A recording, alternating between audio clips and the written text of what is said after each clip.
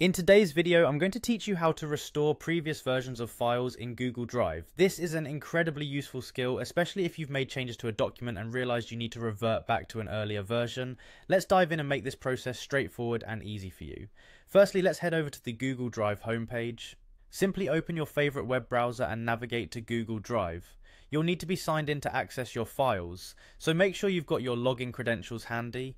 Once you're on the Google Drive homepage, scroll through your list of files to find the one you wish to restore to a previous version. When you've found the file, right-click on it. A menu will pop up with various options, and this sets the stage for the next step.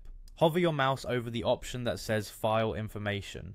This will open another sub-menu alongside, providing you additional options. What you're looking for here is the Manage Versions feature, so go ahead and click on that. After selecting Manage Versions, a dialog box will appear, showcasing different versions of the file stored in Google Drive. These versions are like snapshots of your files taken at different points in time, so don't worry about losing anything. You can safely compare these versions to determine which one you really want to revert to.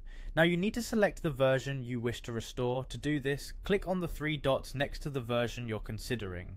Once you've decided which version you want to go back to, the next step is to click Download. This will save the desired version to your computer, enabling you to have a backup just in case you want to review it or if you need to access it offline. With the version downloaded to your computer, it's time to replace your existing Google Drive file with the one you've just downloaded. Go back to your Google Drive page and look for the New button, typically found on the left-hand side of your screen. Clicking on this will present you with several options. From the menu that appears, choose File Upload. You'll need to select the file you downloaded earlier to upload it back into Google Drive. This action essentially restores your document to the selected earlier version while keeping it in the same convenient location in your Google Drive, safe and sound. And there you have it. You've successfully restored a previous version of your file in Google Drive. This simple process not only saves time but also gives you peace of mind knowing that you can always access earlier drafts if needed. I hope this guide was helpful. Feel free to pause and replay sections as you practice this technique. Thanks for watching and happy restoring.